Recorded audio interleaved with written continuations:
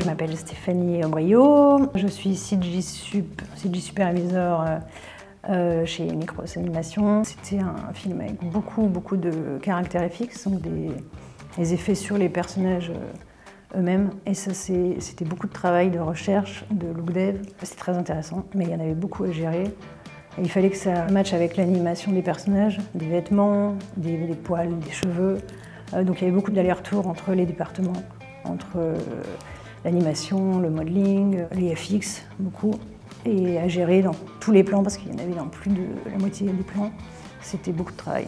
Le premier défi pour moi, personnellement, c'était le nombre d'équipes à gérer, parce que j'étais normalement Image, mais finalement ça s'est un peu étendu. Donc j'ai dû suivre tous les départements, c'était plus d'une douzaine. Donc c'était pas mal de boulot. L'équipe créative de Paramount était vraiment bien.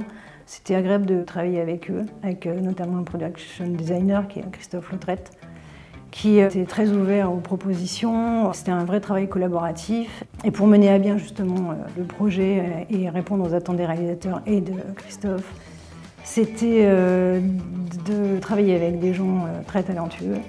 Et c'est vrai que j'étais entourée d'une équipe de très bons superviseurs, très motivés et avec pas mal d'expérience. J'ai hâte évidemment que les spectateurs se laissent emporter par l'histoire, mais j'avoue que j'ai surtout hâte d'avoir un retour sur les images paranormales.